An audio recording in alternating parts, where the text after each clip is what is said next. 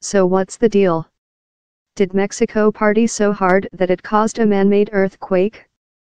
The event wasn't big enough to be measured in magnitudes and wouldn't have been perceptible to the general population, according to the Institute for Geological and Atmospherical Investigations, which is not a government agency. On Sunday, the institute tweeted seismographic readings highlighting the activity at the time when Mexicans celebrated what would be the decisive goal scored by striker Hirving Lozano. It attributed the cause possibly to celebratory massive jumps in a post that got more than 27,000 retweets.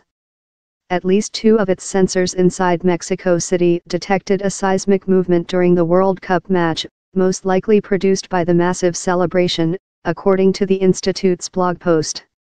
It said that such events are not very big at all. Only sensitive seismographic equipment, and generally nearby, can detect the effects of crowds.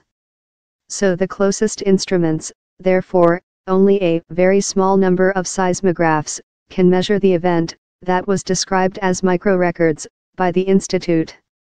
The blog post also noted that a similar event happened during a 2011 NFL game when a touchdown run by Marshawn Lynch prompted Seattle Seahawks fans to erupt in celebration, and that caused a nearby seismometer to measure vibrations in what was called Beast Quake. Seattle fans shook things up again in 2013, registering on a seismological recording station near the Seahawks stadium during a win over the New Orleans Saints.